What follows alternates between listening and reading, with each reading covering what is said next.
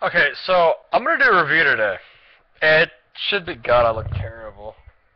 Oh well. Fucking been playing games all day. Anyway, yeah, it's gonna be a little bit better than my last video, a little bit cheerier, I guess, kind of. But HTC 610. I've had, it's a quick, good responsive phone, Snapdragon processor, all that shit.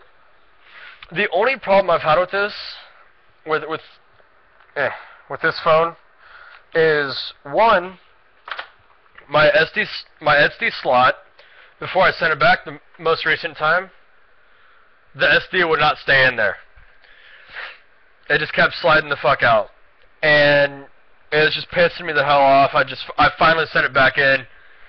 Well, actually, I finally sent it back in after my phone decided to quit working the screen on this one. Anyway, I don't know if it's all 610s or not, but as far as this one goes, I've sent it in 3 different times for a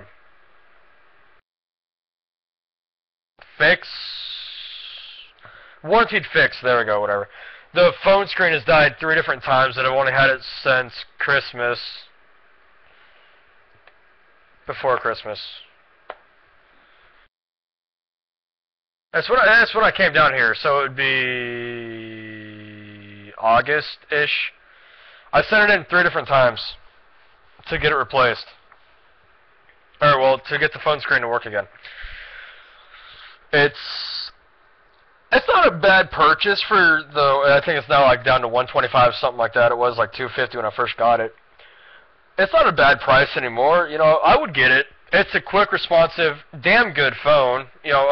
Strong Wi-Fi range, nice and responsive, many customizations to it. I love it. Minus it's having to go back more than once to the factory, so it is a fairly attractive phone. Even it's nice. I like it. I really do. I mean, the company's been nice every time I've had to send it back. They'll send it back and all good about it and shit. But I mean, just because it's had to go back so many times, that's the only reason why it's gonna get a 8 out of 10 on this. Is because it's had to go back so many times. It might have just been my phone too. I don't know, but I like it. I like it, minus the fact I've had to send it back. So I would definitely buy it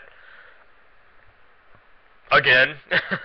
I guess. I really do like it. So that was my review of the HTC 610. I know it wasn't exactly a professional review, but whatever, too bad. So thank you guys for watching.